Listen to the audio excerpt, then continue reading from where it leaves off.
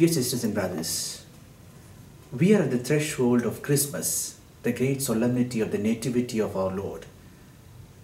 And on this Sunday, in the Gospel according to Luke, we have the scene of the visitation, the meeting of our Blessed Mother with her cousin Elizabeth.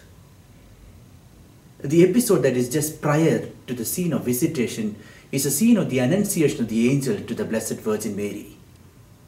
The angel seeks the consent of our Blessed Mother, and our Blessed Mother gives her yes, and thus she is filled with the Holy Spirit, she is filled with God, and joy fills her heart, and a new life takes possession in her.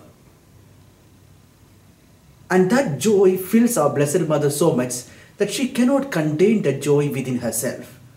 She goes to visit her cousin. We can immediately think of the experience of the first disciples. In the Gospel according to St. John, the first disciples comes to Jesus. They come, they stay with Jesus, and they are given an experience, and they cannot contain that experience with themselves. And thus we find Andrew going to meet his brother Peter, Philip, Nathanael, and they share that joy with others.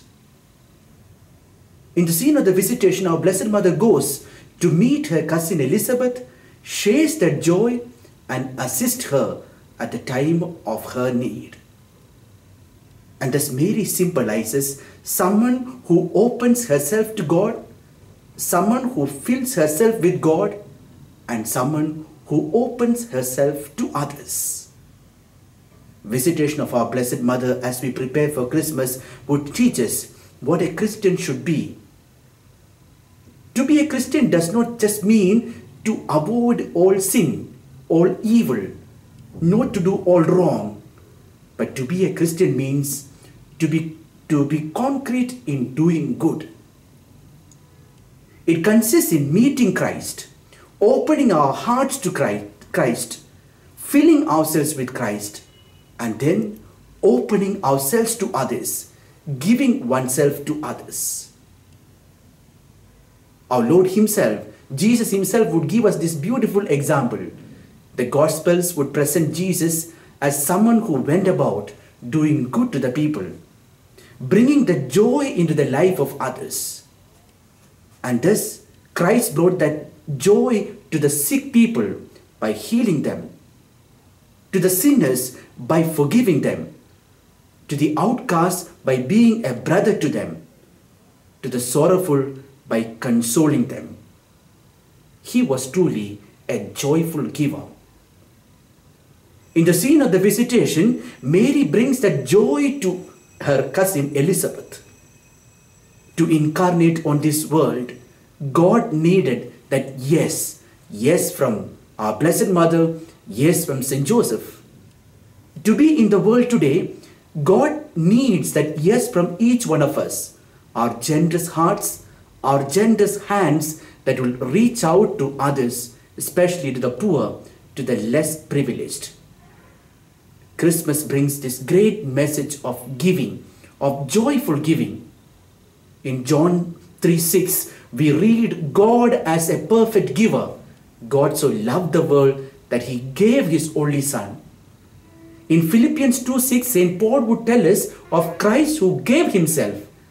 Jesus did not count equality with God a thing to be grasped, but emptied Himself, gave Himself on our behalf to give us salvation.